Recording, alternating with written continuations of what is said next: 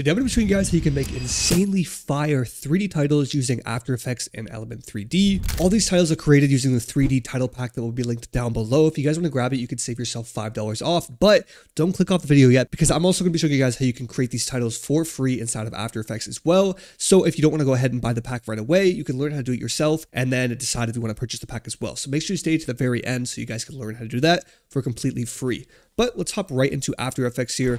Inside, we have number 8 from the pack, which is honestly so fire, as you guys can see there. And all you guys have to do to bring this inside of your projects is just highlight all this here, copy it, and then make a new composition and just paste it in. It's as easy as that.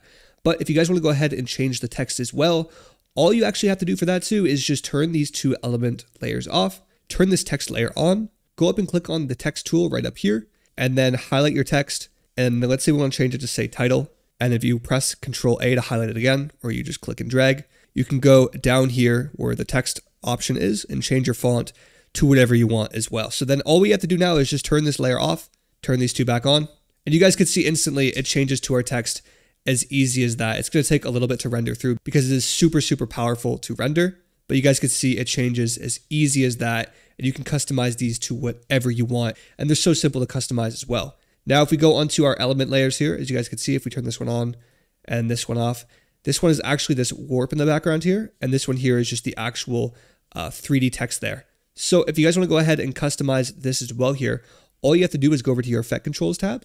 And inside of here, you guys can see we have all the keyframes, all the presets, everything like that. It's not that hard to customize. You guys can see there's a couple glows inside of here. But if you want to go ahead and add some deep glow, you can get a different look using this. You guys can see how much crazier that looks if you have a plugin like Deep Glow. I'm just going to go ahead and turn that down a little bit. Or if you have something like RSMB as well, this also adds an even crazier look to it, really adding the force motion blur with the animations. Those are just two things I would add to that if you have those additional plugins. But other than that, this title pack is super fire. If we go ahead and open up my folder here inside of it, you guys can see we have the full pack opened up right in front of us. You have all the 3D titles here, which come with these preview images. So we have this Yeet popping one. We have this one here as well. And once again, these are all fully customizable. You guys can change the colors as well. If you go over and drag and drop on color balance, you can drag and drop this in. All you have to do for this is just change the hue percentage and you can get completely different colors just by doing that. You guys can see we now have a nice little red color. And if we turn on the deep glow with that, you guys can just see how crazy that looks. But going back into the folder here, as you guys can see, there are a ton of different presets. We have this one with the money inside of the briefcase. We have this one here as well that says biggest bird, and these are all fully customizable as well. And honestly, my favorite part about them is you guys could really just take these, open them up, see how they're made, and then use everything that you learned from this to create your own. So all of these titles will be linked down below, and you guys could use code TAPES to save yourself $5 off. I highly recommend going and checking it out if you're looking to level up your 3D title game because it is the best pack for 3D titles out there right now. You can learn so much and create so much fire stuff from it. All right, so now I'm going to show you guys how you can create the 3D titles on your own, just in case you don't want to go ahead and purchase the pack. So all you have to do to create something like this is we're going to go over and create a new composition here, name it whatever we want. We want to go down here, right click, hit new, and then hit solid. Go ahead and name this whatever your text is going to say. So I'm going to call this one text. And now that we have the solid out of the way, we're going to right click, hit new, and we're going to create a new text layer now. So you want to type here whatever you want your 3D text to say. So we're going to go ahead and say title, press Control A on it, and then we're going to go up and turn up the size here. Perfect. And now what you want to go ahead and do is turn that off. Then we're going to go onto our solid layer. And in effects and presets, we're going to search up element and drag and drop that onto your solid layer now. Now you guys can see the solid disappears. All you have to do next is go over to custom layers here. Click on custom text and masks. And under path layer 1, all you have to do is hit your title text. This one you guys can see here is the text layer and it's called title. So we're going to click on that one there. And now in order for it to show up to be 3D, click on scene setup.